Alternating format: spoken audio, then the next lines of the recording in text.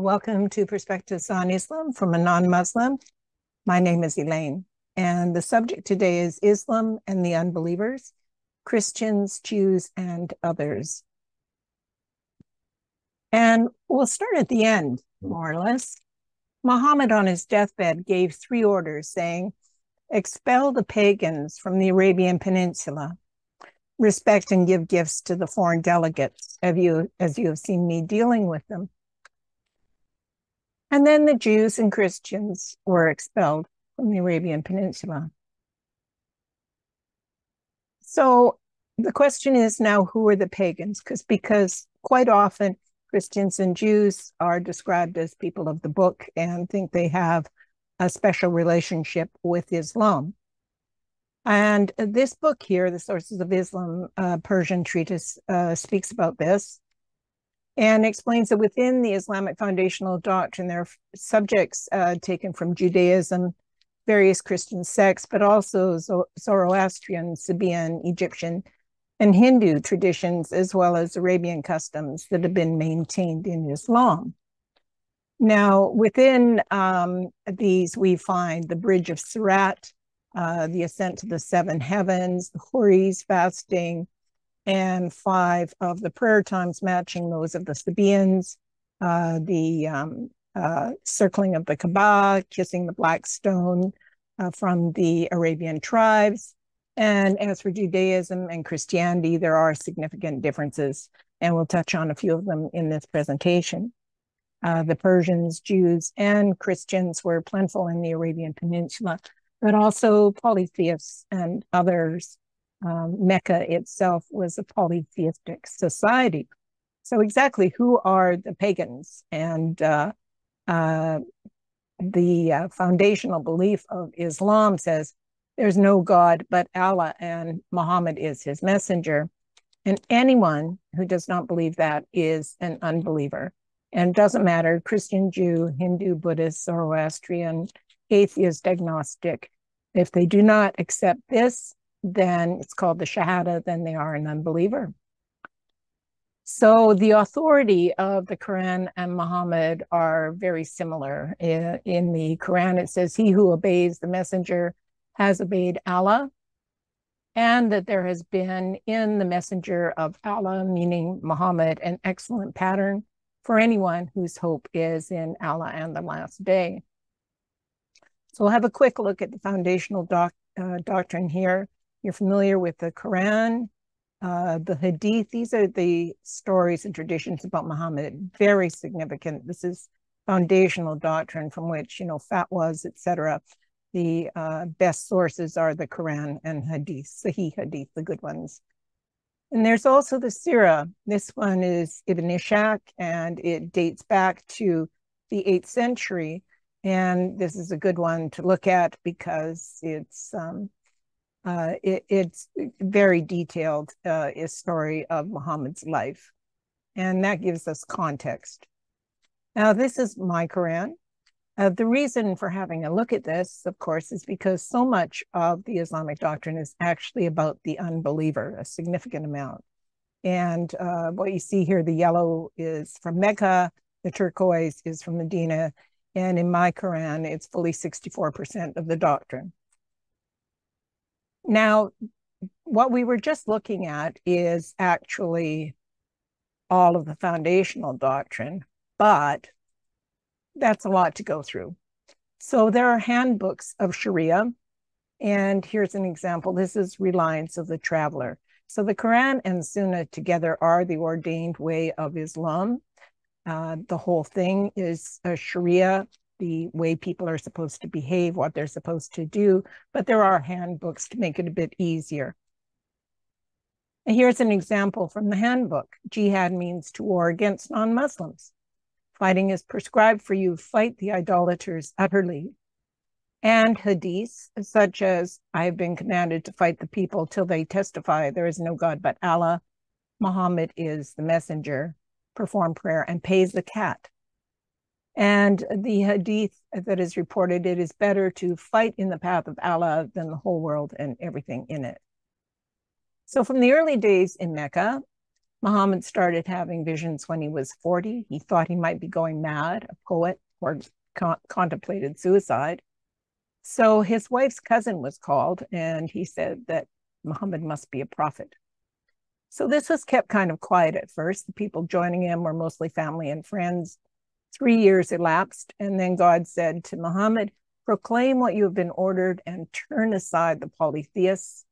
Warn your family, thy nearest relations, and lower thy wing to the followers who follow thee. And say, I am the one who warns plainly, and warn he did.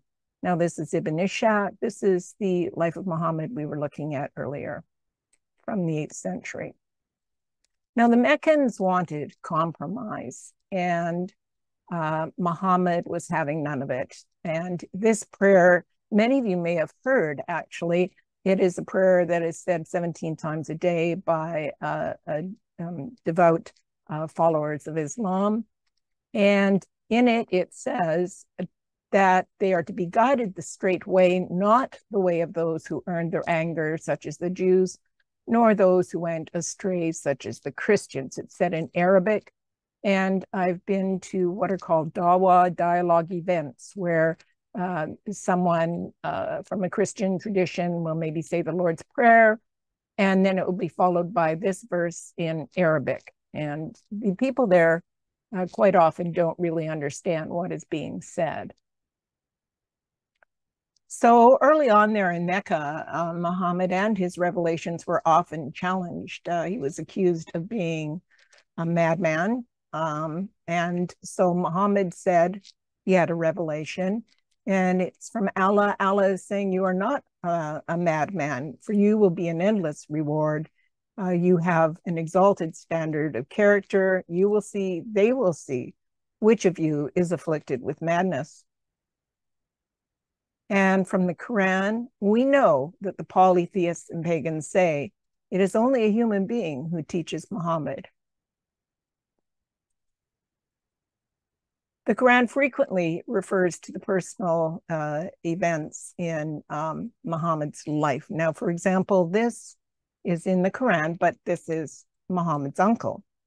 May the hands of Abu Lahab be ruined. His wealth will not avail him. He will burn in a fire of blazing flame, his wife as well, the carrier of firewood, and around her neck is a rope of twisted fiber. Now, as you can imagine, the people in Mecca didn't like hearing these kind of warnings. They didn't appreciate it. His uncle didn't appreciate it. His uncle was refusing to follow Islam, and this verse came down in the Quran. And there was a Persian fellow who used to say, well, I've been to Mesopotamia, I know the stories there, and I can tell a better story than Muhammad. And he began to tell stories. And he said, in what respect is Muhammad a better storyteller than I? And a companion of Muhammad, Ibn Abbas here, said that there were 8 verses of the Quran that came down in reference to this one man. Muhammad's warnings were often ominous. When, for instance, this man we were just speaking of here in the Quran, it says, he says tales of the men of old, while we will brand him over the nose. And again, leave me alone with such as belie this Quran. We shall punish them gradually from directions they perceive not. I will grant them a respite. My plan is strong. Muhammad said that his coming was foretold. And here's an example of that. That those who follow Muhammad, they find written in the Torah and Gospel what enjoins upon them what is right and wrong. In other words, Sharia. And in this, he's actually referring to the Torah of the Jews. And this is Deuteronomy 18:15. And for the Christians, the Gospel, John 14:16. And according to the Quran, this is actually supposed to be about Muhammad, and the Jews and Christians changed the words that were sent down. So those who wronged among them changed the words to a statement other than that which had been sent to them. So quite often there are references in the Quran of the people of the book changing the scriptures they were given, because according to the Quran, all of the prophets from Abraham on down, they were all Muslim, and they were all given the correct message, but those words have been changed. So the challenges continue. For example, here in the Quran, it says, Mary, sister of Aaron. Now, this is referring to Mary, mother of Jesus, but sister of Aaron. Well, there was over 1,500 years between Aaron and Mary. So this is of course questioned. And Jesus said, indeed, I am the servant of Allah. He has given me scripture and made me a prophet. He has made me blessed and has enjoined on me prayer and zakat as long as I live. Now, the Christian Gospels do not say that Jesus spoke when he was in the cradle, or that he said that zakat should be paid to him. I should say that zakat in Islam, it has 8 categories, and one of the categories is jihad. And Jesus was not involved in any battles, any jihad, and certainly didn't collect charity for that purpose. So it says, whatever you give in interest will not increase with Allah, but what you give in zakat, these are the multipliers. So this is conflating business, which is interest, with charity, which it actually also finances jihad. And here it is from the Quran. The zakat is for the poor, yes, and for those who collect the funds to attract the hearts of those who are inclined towards Islam, to free captives, those in debt, but also for Allah's cause, the mujahideen, those fighting in the holy wars. So the migration to Medina is very significant. This is the beginning of the Islamic calendar. It occurred in 622. And what had happened is Muhammad had lost his wife Khadija, and the one uncle Abu Talib, who protected him in Islam from the people who were not happy with what he was saying, and would rather that Muhammad would stop or leave. So he lost those 2 people, and he did leave. He migrated to Medina. He had at that point about 150 followers.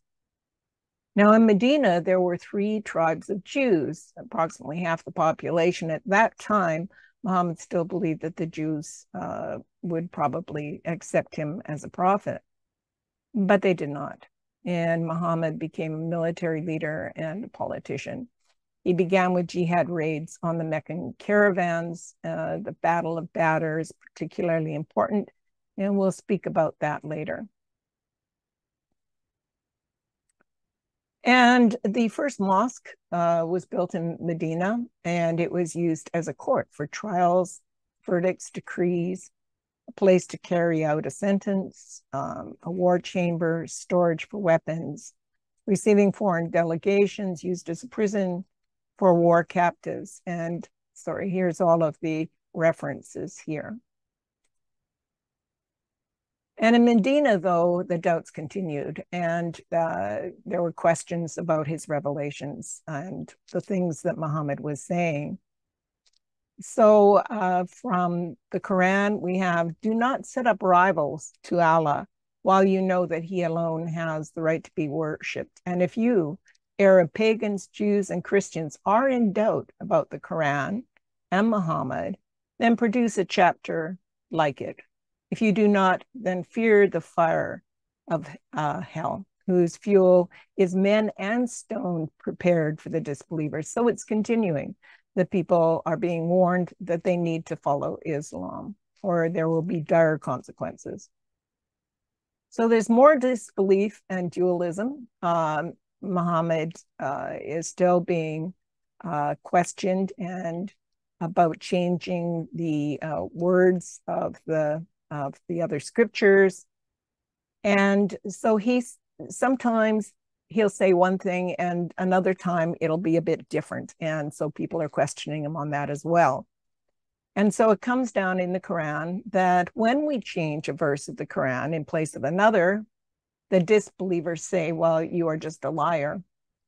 But whenever a verse of revelation we cause to be forgotten or abrogated, we bring a better one or a similar one to it. So this is very important to recognize that the later verses in Islam that came after the migration to Medina are the ones that are considered the better, stronger verses, but they also signify a significant change in tactics because that's when jihad was adopted.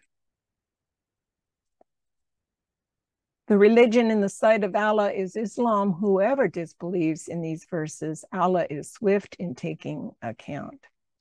And because the Quran is not in chronological order, it's sometimes very difficult for people to follow, but I'm doing my best here to put these in order so that they go from Mecca to Medina, and you can see how they parallel Muhammad's life.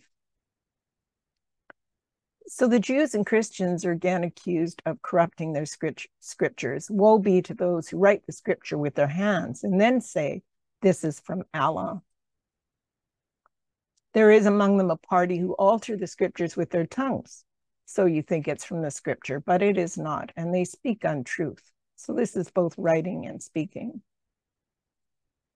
And Muhammad, at this point, the Jews were not accepting him. He turned his direction of prayer from Jerusalem to Mecca.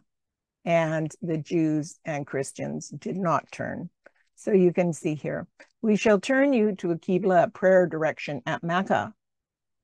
And the Jews and Christians know well you're turning towards the direction of Kaaba at Mecca is the truth from their Lord. Allah is not unaware of what they do. And even if you were to bring to the people of the scriptures, the Jews and Christians, all the proof, they would not follow your prayer direction. So the Jews and Christians maintained their prayers towards Jerusalem, while Muhammad turned towards Mecca. After the migration, which is called the Hijrah, the Jews and Christians were not supposed to be befriended. There's actually 13 verses in the Quran stating that Jews and Christians should not be, or unbelievers, should not be taken as friends. And they all occur after the migration to Medina. Some Muslims remain friends with the Jews. This is from the Life of Muhammad that I showed you at the beginning. Some Muslims remain friends with the Jews because ties of mutual protection and alliance. So Allah sent down concerning them and forbidding them to take them as intimate friends. Here's an example. O you who believe, take not as your helpers and friends those outside your religion, the pagans, Jews, Christians, and hypocrites. They will not fail to do their best to corrupt you. They desire to harm you severely. This is what Muhammad told them.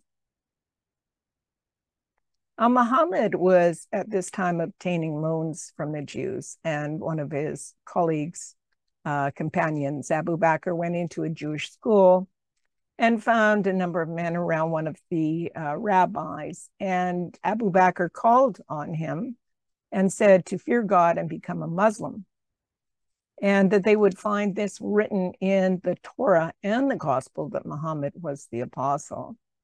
While the Jews responded with, if he was independent of us, he would not ask us to lend him our money, as your master pretends, prohibiting you to take interest and allowing us to.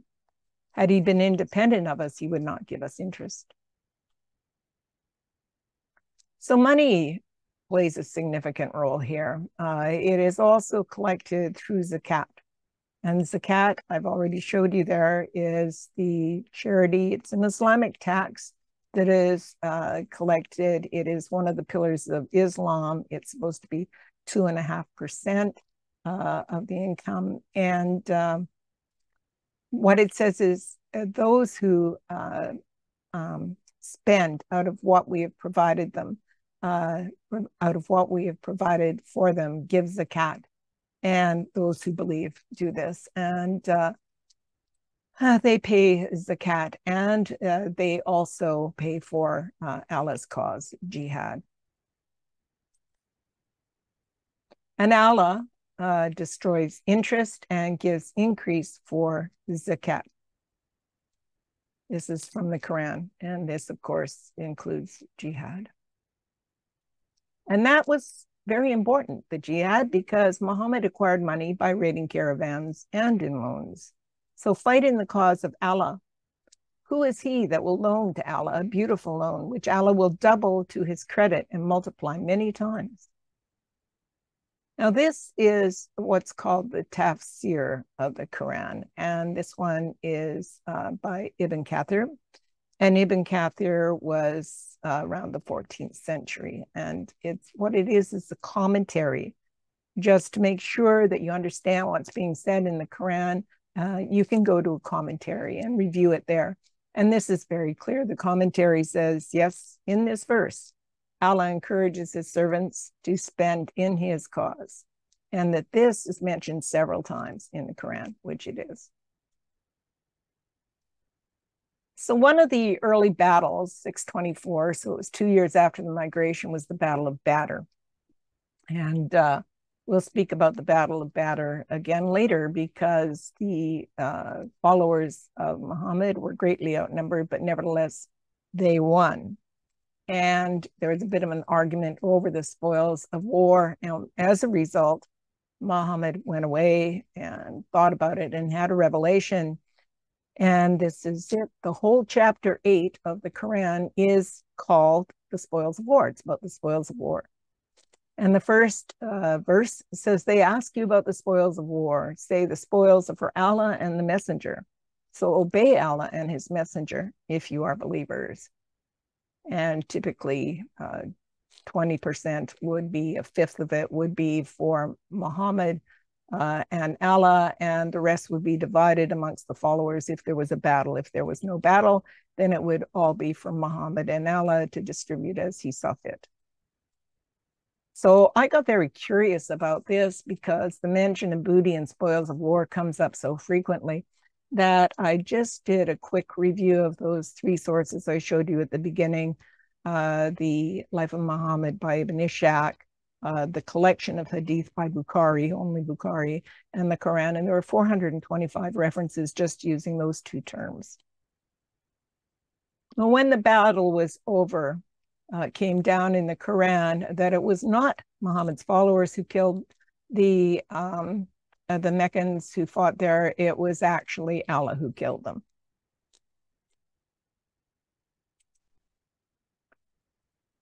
And in the Quran, it also says that those who spread, if the hypocrites and those who spread rumors in Medina do not stop, we will incite you against them, and they will not remain your neighbors except for a little. Accursed where they are found, being seized and massacred completely. So that is the wrong religion. The right religion would be, they're commanded that they should worship Allah, abstaining from ascribing partners to him, because that Christians say that Jesus is part of a Trinity is considered shirk. It's haram, a very bad thing. So they were commanded that they are not supposed to do that, and they are supposed to give zakat, and that is the right religion. So Islam is considered the right religion. And those who disbelieve in the religion of Islam, the Quran, and Muhammad, from among the people of the scriptures, the Jews, Christians, also the al-mushrikun, or the polytheists, will abide in the fire of hell. They are the worst of creatures. So jihad is often cited as the best deed, and booty includes money, property, ransom, women, and slaves. And that could be gold, silver, baskets of dates, all kinds of things.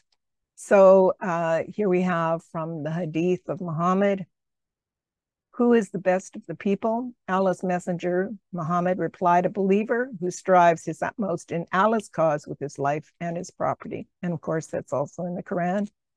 There are certainly among you those who would linger behind from fighting in Allah's cause.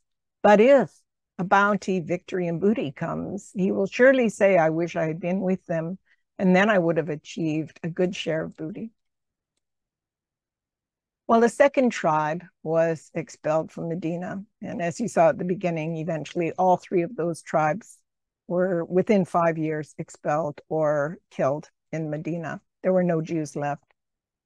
And so here we have in the Quran that it is he who expelled the ones who disbelieve. So it's Allah who did this.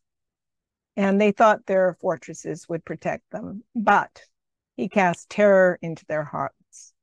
And if not that Allah had decreed for them evacuation, he would have punished them in this world. So it's all Allah who is doing this, not Muhammad and his followers. Because they opposed Allah and his messenger, and whoever opposes Allah, indeed, Allah is severe in penalty. He will disgrace the defiantly disobedient. And what Allah restored of property to his messenger, what came to Muhammad, you did not do it in an expedition, but Allah gives his messengers power over whom he will. He will. So here we have again the expulsion of the Jews from the Hijaz, that's from Arabia. And the Banu Nadir were expelled. The Qurayza were allowed to stay for a while. And then eventually in the Battle of the Trench, they were all killed. The men were killed. The women were taken as booty. And the messenger turned out all the Jews in Medina, every Jew. Some were granted security, those who embraced Islam, as you can see in this one. When we were in the mosque, Muhammad came out and said, let us go to the Jews. He said, if you embrace Islam, you will be safe. You should know the earth belongs to Allah and his apostle, Muhammad. And I want to expel you from this land. You should know that the earth belongs to Allah and Muhammad. So later, some of the Jews that had left Medina earlier had gone to Khaybar. It was another village a distance away and a bit of an oasis. So Muhammad later went there and fought against them. Muhammad actually fought with all of his neighbors. So they reached Khaybar at night, and when it was morning and the Jews came out with their spades and baskets to go to work, they saw Muhammad and his army. And Muhammad said, Khaybar is destroyed. For whenever we approach a nation to fight, then evil will be the morning for those who have been warned. And of course, the Jews had been warned that they should accept Islam. And from the life of Muhammad ibn Ishaq, when the apostle had finished with Khaybar, God struck terror into the hearts of the men of Fadak when they heard about what had happened to the men at Khaybar. And so they offered peace in the same way. Now, what happened in both of these places was a few were killed at Khaybar, but not all of them. They asked if they could please stay there, and they would work the land and pay tribute to Muhammad. And that is what happened for a while. They were eventually all expelled, but for quite a while, they paid tribute, and it was 50% approximately of what they managed to grow on the land. So these are called dhimmis, second-class citizens, and they pay tribute in order to have their lives spared. And that tribute is called jizya. So had Muhammad continued with only preaching and no jihad, we can extrapolate there would have been 265 believers at the time of Muhammad's death, because you can see here, in the first 13 years, 150 people. But in the next 10, it's up to 100,000. So that's how that happened. And eventually Muhammad returned to Mecca and conquered Mecca as well. And here it is now. Some people think that conquering Mecca was was not a really violent affair. And You could argue that it wasn't extremely violent. Not too many were killed because they submitted. By then, the reputation of Muhammad and his followers all across the peninsula was one that I'll just read it to you here. When the apostle passed with his greenish black squadron, whose eyes alone were visible because of their armor, a man there asked, "Who are they?" And he was told that none could withstand him, and that it was due to his prophetic office. So Muhammad had instructed his commanders to only fight those who resisted, except a small number who were to be killed, even if they were found beneath the curtain of the Kaaba. And among them was Abdullah bin Saad. And the reason he ordered him to be killed was that he had been a Muslim and he used to write down the revelations. But then he apostatized and returned to the Quraysh. And Muhammad ordered two singing girls, Fartana and her friend, who used to sing satirical songs about him. He ordered that they would be killed. And another one who was ordered to be killed used to insult Muhammad in Mecca. And another was a man, Mikyas, who had killed an Ansari who had killed his brother accidentally. Now that battle had, that argument had started before the time of Islam. But he had returned to Quraysh as a polytheist. And also Sarah, who was a freed slave, she had insulted Muhammad in Mecca. And, I encourage you at any time to stop these slides and read the doctrine yourself more carefully. So, as I mentioned earlier, Mecca was a polytheistic society and had 360 idols, while when Mecca was conquered, all 360 idols, with the exception, there was one there of Jesus and Mary, and that was not destroyed because Jesus is considered one of the former prophets, although the stories about him in Islam are quite different. And Islamic armies continued to fight more battles. And what Muhammad said, and this is from a hadith about him, that there is no migration after the conquest. The Prophet said on the day of the conquest of Mecca, there is no migration after the conquest, but jihad and good intentions. And when you are called for jihad, you should immediately respond. So Islam actually means submission. And as you can see, there are many battles. There are many more than you see here. We'll get to that. And it says in the Quran, when the sacred months have passed, kill the polytheists wherever you find them, capture them and besiege them, sit and wait for them at every place of ambush. And if they should repent, give zakat, let them go. And, I just want to say that, as I showed you at the beginning, so much of the doctrine is about the unbeliever. It was quite difficult, actually, to narrow down the material for this presentation because there's so much of it. It's not that I am trying to, put a certain slant on this. I just want to present things that are not always spoken of and perhaps should be more often. In a 9-year period, Muhammad personally took part in 27 raids. There were 38 other battles and expeditions, and this is a total of 65 armed events, not including assassinations and executions, for an average of one armed event every 6 weeks. Never be a helper to the unbelievers. Fight against those who believe not in Allah, nor in the last day, nor forbid that which has been forbidden by Allah and his messenger. That means Sharia. And those who acknowledge not Islam among the people of the scripture, Jews and Christians, until they pay jizya with willing submission and feel themselves subdued. So this is the special treatment for people of the book.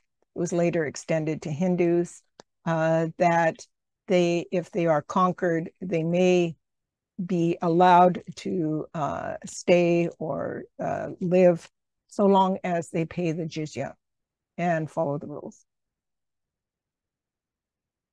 O you who believe, fight those of the disbelievers who are near to you, and let them find harshness in you.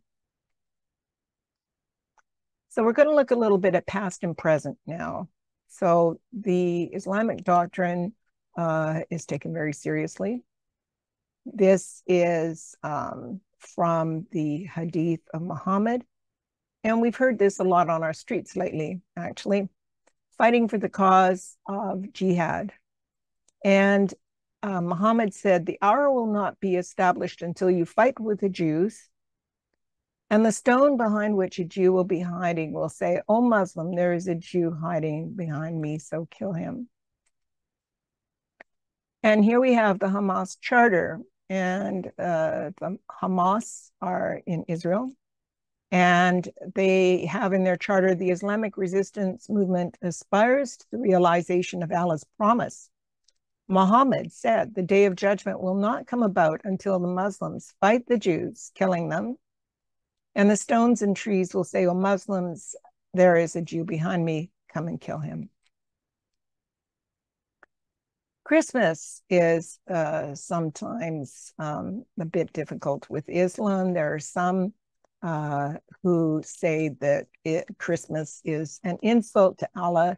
Here is an example, and I've seen many such like this.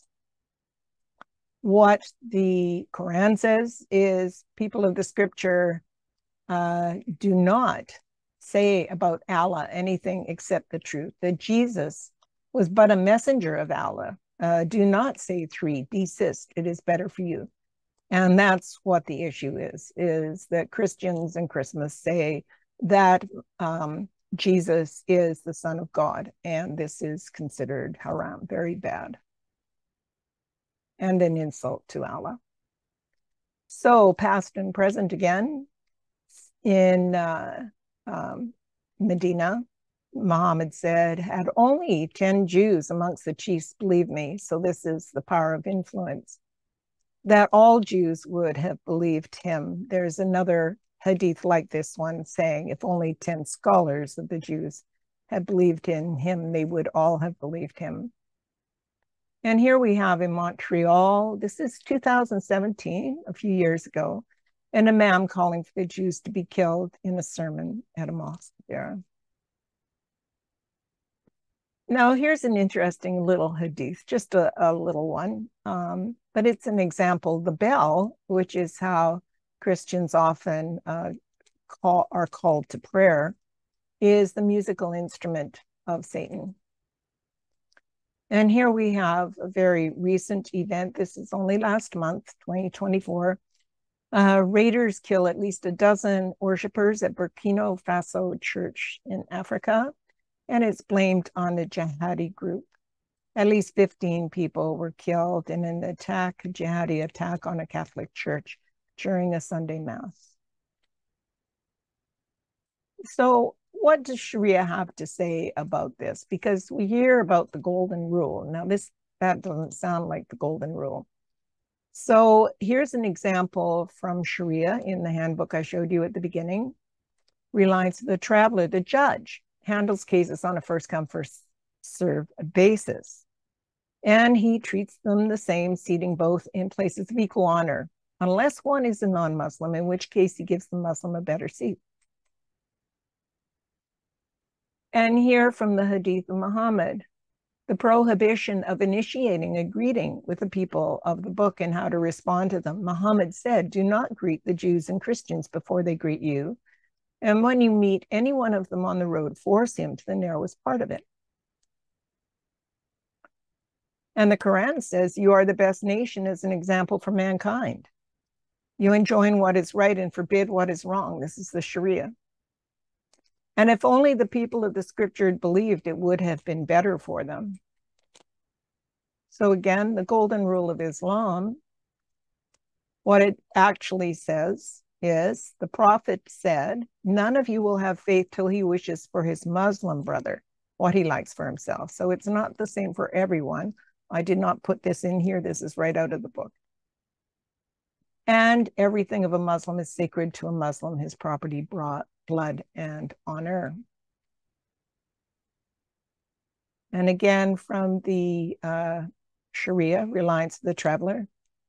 Legal testimony is only acceptable from a witness who is religious, meaning upright and Muslim. And from the Quran, let those of rectitude among you testify. And unbelief is the vilest form of corruption, as goes without saying.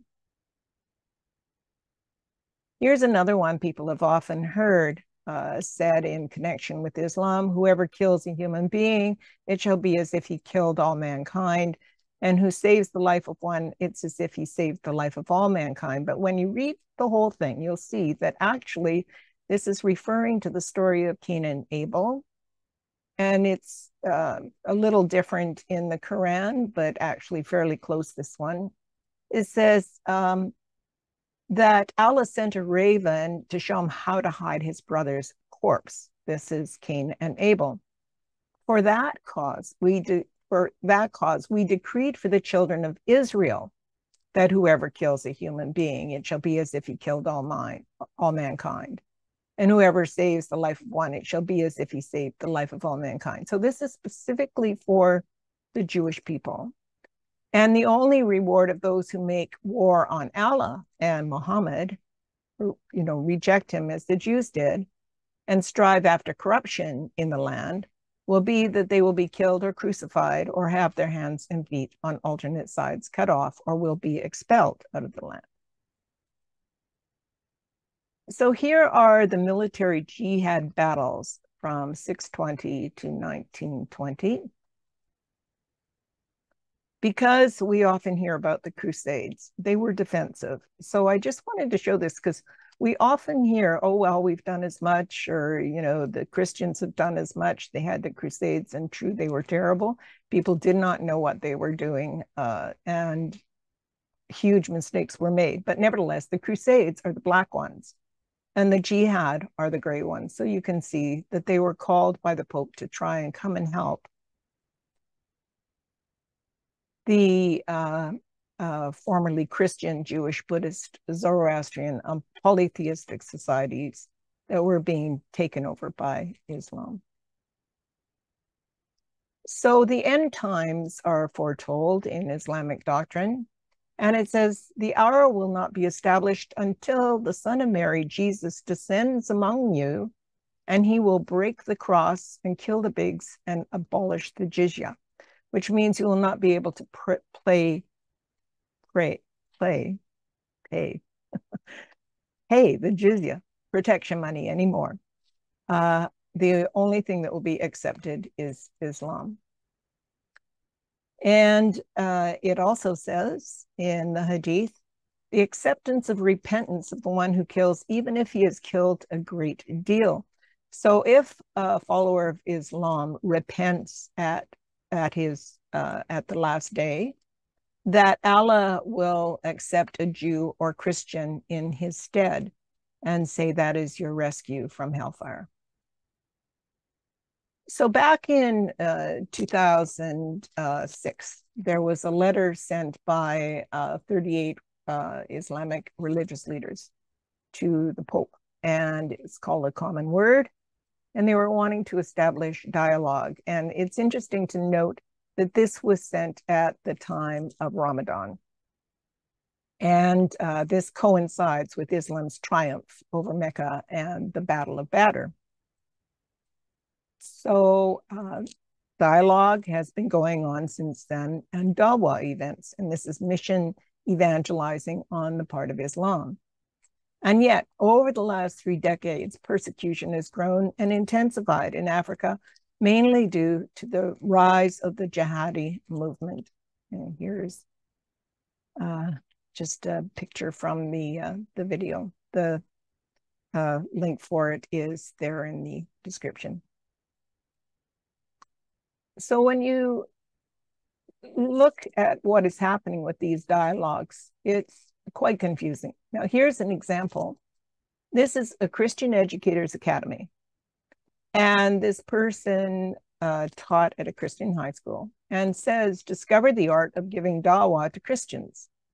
Welcome to our comprehensive guide on how to give Islamic mission to Christians. And that is certainly happening. In this guide, we will help you explore the common ground like that letter to the Pope, the common word. But it says here, as Muslims, we have a responsibility to share the beauty of Islam. So it's a little confusing whether this is Christian or this is Muslim.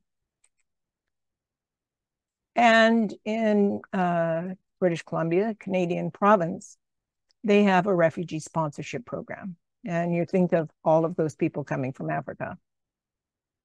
Well, the provincial coordinator, program coordinator for the Anglican and Catholic diocese who have a joint program, is actually a follower of Islam.